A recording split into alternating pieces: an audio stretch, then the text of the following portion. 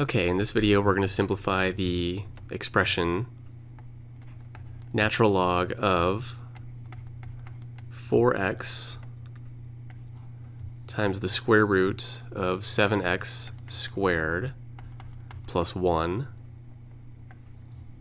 all divided by y times the quantity z plus 1. Okay, so all that's inside of the natural log there.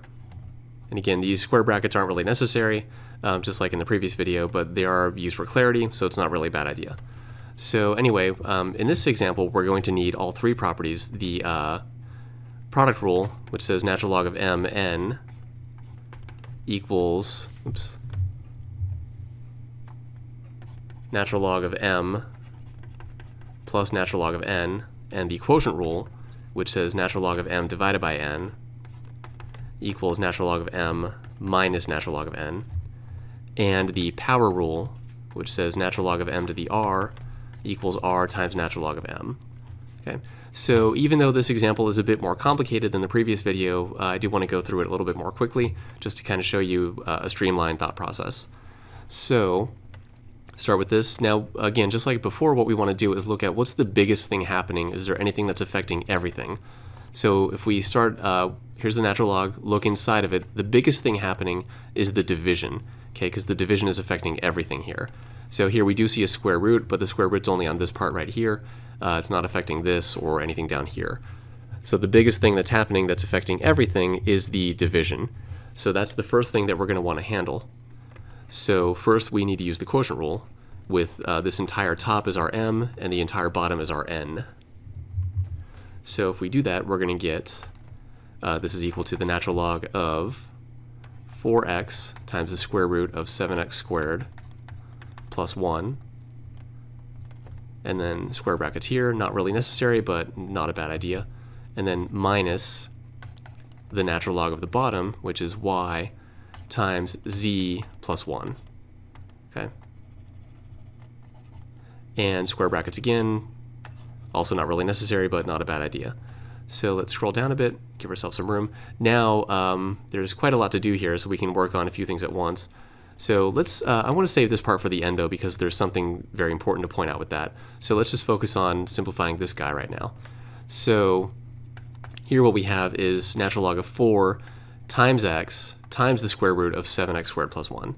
So that's going to be equal to natural log of 4 plus natural log of x plus natural log of the square root of 7x squared plus 1. And then we still have minus natural log of y times z plus 1.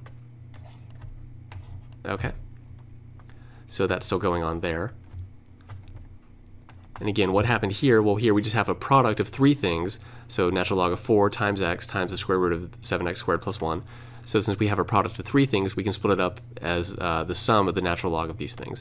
So natural log of the first thing plus natural log of the second thing plus natural log of the third thing. Okay, so it's just sort of an extended application, or repeated application really, of the product rule for logs. Okay, so the next thing we can do is natural log of 4 can't be simplified anymore. Natural log of x cannot be simplified anymore. But here we have 7x squared plus 1 all under square root here inside of the natural log. So if we just focus on this guy right here, the biggest thing happening inside of the log is the square root. Okay? So what we can do then is rewrite this as natural log of 7x squared plus 1 all raised to the 1/2 power.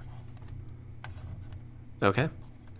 So then that shows us that we can use the power rule on this guy in the next step, and then still I'm just going to write minus natural log of y times z plus 1.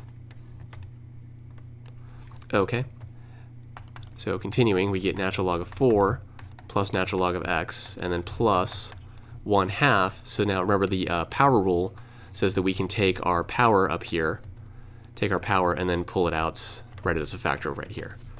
Okay. So that's what we're going to do. So we're going to take this 1/2 and pull it out and write it as a factor out here. And we're going to get 1/2 times the natural log of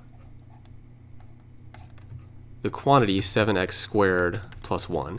Now these parentheses here, these are necessary because if we leave them off, then it might be interpreted as natural log of 7x squared, and then separately plus 1. Okay, so that's not the same thing. We want to be very careful about that. Make sure that we do have these parentheses here as they're written. Okay, and then minus natural log of y times z plus 1, like that.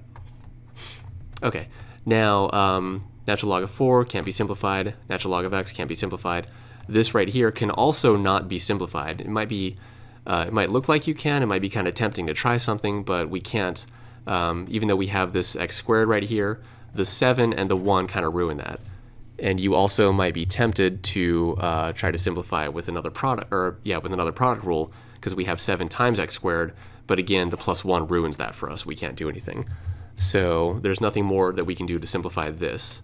So the next thing that we can do is, let's focus on this one right now. So we still have natural log of 4 plus natural log of x plus 1/2 times the natural log of 7x squared plus 1, and then minus. Now what we have here is natural log of y times the quantity z plus 1. Okay, so we're just going to use the product rule again. So natural log of one thing times another is natural log of the first thing plus natural log of the second thing. Okay, so natural log of the first thing plus natural log of the second thing. Now, when I used to teach this in actual live courses, I would like to stop right here and ask my students what's wrong with this. And what's wrong is that we have a minus sign out here, so we have to be very careful. So this minus sign is on this entire thing here. Let's make that a little better. So what we're really doing is subtracting this entire thing here, okay? And that's going to eventually affect, this plus sign becomes a minus sign right here. Okay, so we have to be very, very, very careful about that. That's why I wanted to save this part for the end, because I wanted to point this out separately, okay? So this, once we distribute that minus sign, we're pretty much going to be done. So this equals natural log of 4 plus natural log of x plus 1/2 times the natural log of 7x squared plus 1 minus, now let's distribute the minus sign, minus natural log of y, and then minus natural log of z plus 1. And that is our final answer right there. This last line down here is our final answer. So if we have this logarithmic expression, ln 4x square root 7x squared plus 1, all divided by y times the quantity z plus 1, we can expand that using properties of logs, and we get this expression here. Now you might be saying to yourself, is this really more simplified than what we started with? And it might not look like it is, but when you move on to calculus, if you do, you will see that certain things that you need to do in calculus to functions like this will be tremendously easier if the function's in this form than it will be if the function were instead in this form. Okay, so that's why it's important to learn this kind of stuff now, so that when you actually need it in calculus, you'll be much more comfortable working with it. So that's another example of simplifying logarithmic expressions, and just another slow scroll through everything that we did.